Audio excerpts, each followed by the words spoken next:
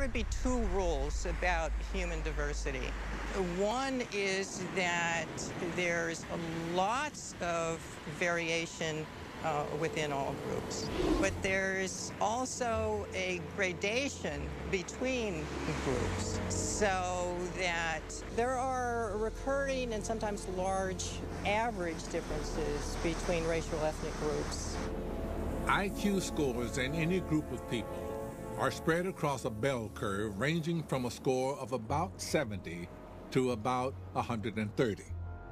There are outliers on either end, but most people are clustered around an average. There are differences between racial ethnic groups on the average in IQ. The average white IQ is arbitrarily set at 100. Blacks in the United States and in many other Western countries average 85. Hispanics, the average would be about 80. Native Americans around that level. And then Japanese and Chinese Americans above the white average, and then Ashkenazi Jews probably around 110 and 115. Linda's research has made her a scientific outcast. She's even been called a racist, a claim she denies.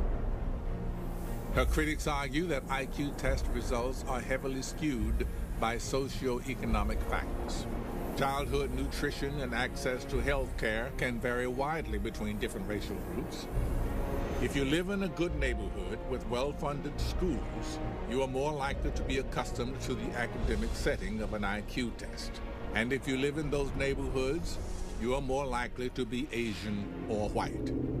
There are also concerns over whether the test questions have a cultural bias, a bias reflected by the fact that it's the white IQ average that's set to 100.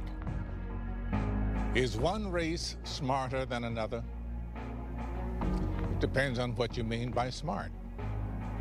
Could IQ scores predict the greatness of an artist like Picasso or of a political leader like Gandhi? IQ is a narrow obsession. No two people think the same way, regardless of their race.